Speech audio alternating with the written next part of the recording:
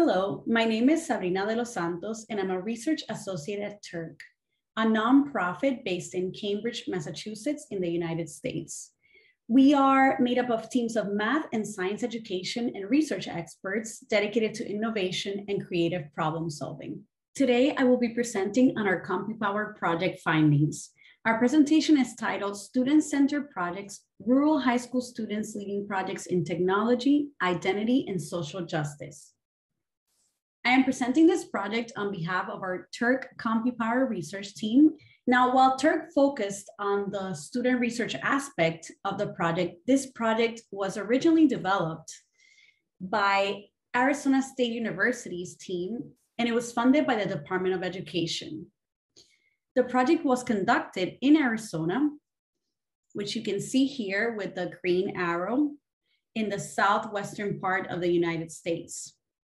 To give you a sense of what is CompuPower, it's a student-centered program that integrates computer technology. And these are things like computing programs such as HTML, graphic design, such as creating logos, video editing software.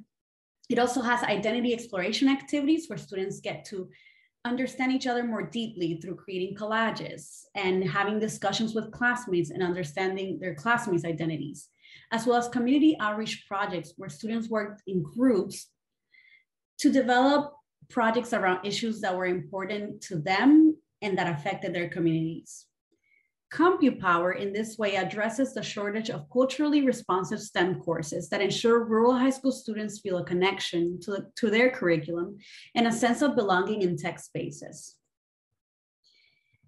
So here are some examples from student work. I want you to imagine walking into a high school classroom where students are working in teams on projects about a wide range of social issues. Some students are creating a flyer, like the one you see on the screen, to gather a group of community members and create awareness about composting. Another group is developing a survey and online resources to raise awareness around teen mental health. And these are both flyers that our students developed at the CompuPower program. What do students learn in CompuPower? So as part of the curriculum, students talk openly about who they are and how their intersectional identities relate to their interests, values, and positions of powers in society. They talk about how their projects could influence their schools and their communities, and they learn to use different technologies like video editing software, coding and presentation programs to research, develop, and disseminate their work. The teacher acts as a facilitator, guiding the students through these activities in the CompuPower program, yet the students are deciding how to present themselves, what projects to work on, how to divide their work, and what to prioritize. As mentioned earlier, CompuPower was conducted in Arizona. It was also implemented at 6 rural high schools outside of Phoenix, Arizona. So CompuPower had 2 cohorts. Cohort 1 was from 2019 to 2020, and cohort 2 did the program from 2020 to 2021. During this talk, we're going to focus on cohort 2, which did the program more recently. A total of 146 students participated in CompuPower in 10th and 11th grade. And this was the first computing course for most of these students.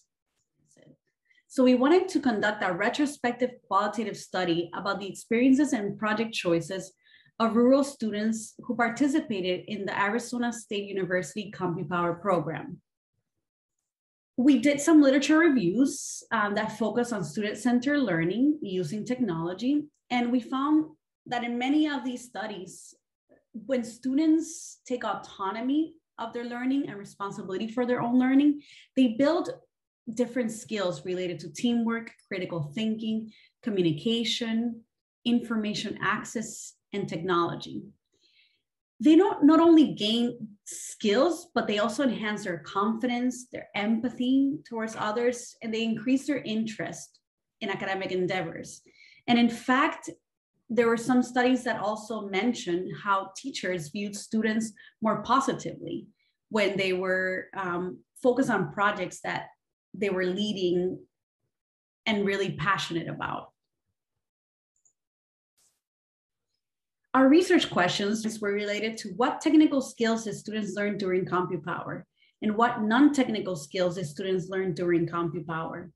So we collected data from 13 high school students who participated in cohort 2. We had a larger data set, but we're going to focus on these students.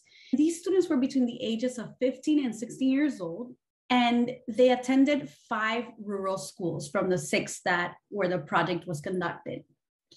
So we collected data by doing 1-hour interviews with the students through photo elicitation methods.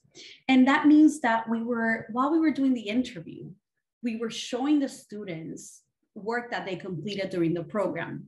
For example, their collages, their presentations about their group work projects, their logos, and different work that would help them remember the program and elicit some memories and help them respond to our interview questions.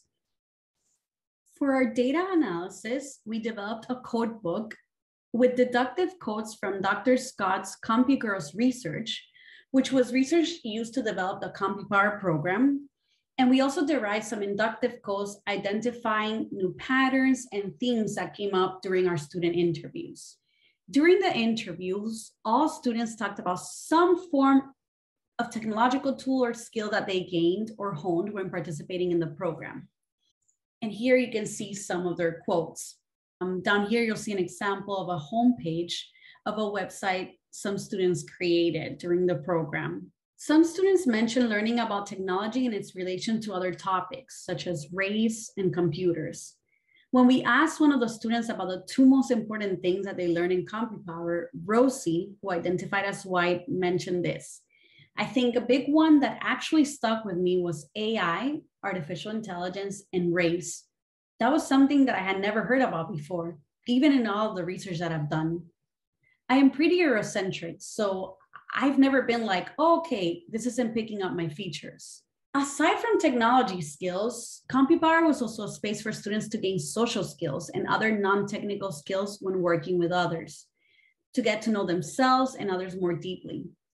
Sky, a student who identified as Latina and described herself as shy and nervous, talked about getting a better understanding about her whole self during the program.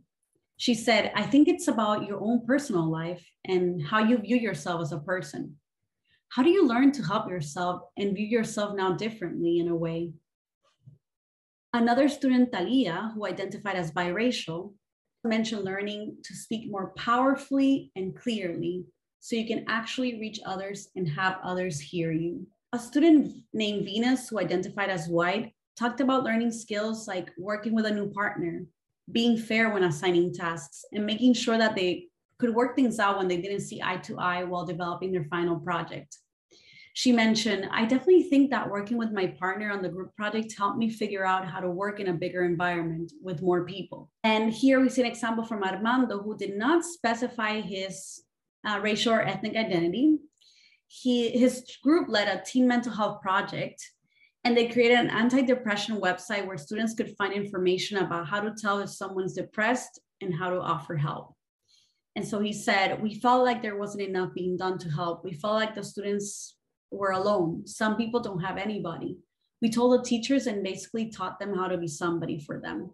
We believe that it's important to promote project topics that center marginalized identities and community values, which is central to the students' learning. And we also believe that engaging in activities that encourage students to understand each other more deeply and become peer mentors do foster collaboration, empathy, and self-confidence, and help students succeed on a personal, academic, and professional level.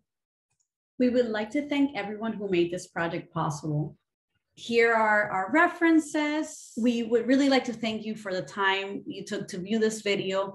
We have a short, very short feedback form with just a few questions. If you would like to reach out to us, give us feedback about our project, talk about projects that are similar that you're working on, and give us your contact information to stay in touch. Of course, you can always email us. Here's our list of emails for our Turk team. And thank you once again. Have a wonderful day.